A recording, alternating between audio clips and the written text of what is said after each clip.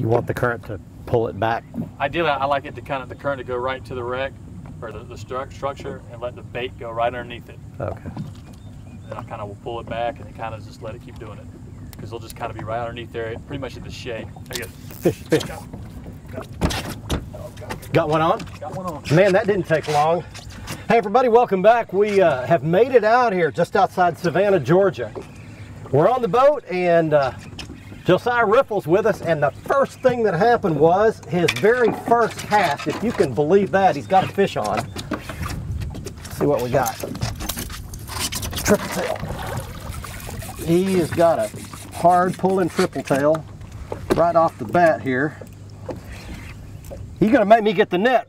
First thing, buddy. Thanks.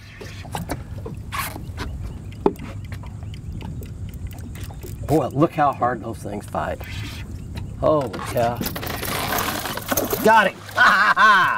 Look what we've done, the very first thing, buddy. All right. What do we got? She wanted that tripletail. She wanted that shrimp right there. So tripletail is a slow growing fish. And the reason they call it tripletail is their pectoral fin and dorsal fin are so far back, it's almost like they have 3 tails. So, meaning they, strong fight.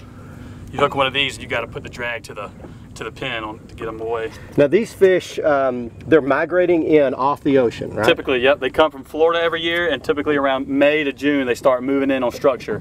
So we're fishing this old range marker right here, and they just pretty much, not only for the shade, but for the bait, they sit there and ambush. They're here for certain times of the year. We'll talk about that here in just a little bit, and we'll give you a lot of the particulars of these fish and what they're doing and all that, but they are a migratory fish. Now, in the winter months when it's cold, they live, you said, down in Florida. South Florida, yep. And they migrate up here for the summer months. Yes, sir. And they live on structure. We'll explain a little more to you about the Savannah area. We're right on the South Carolina-Georgia border, just outside Savannah, Georgia. And these guys stay dialed in on these fish all the time. So we're off to a great start. Hang in there. That fish goes in the live well, and let's see if we can get up here and catch another one.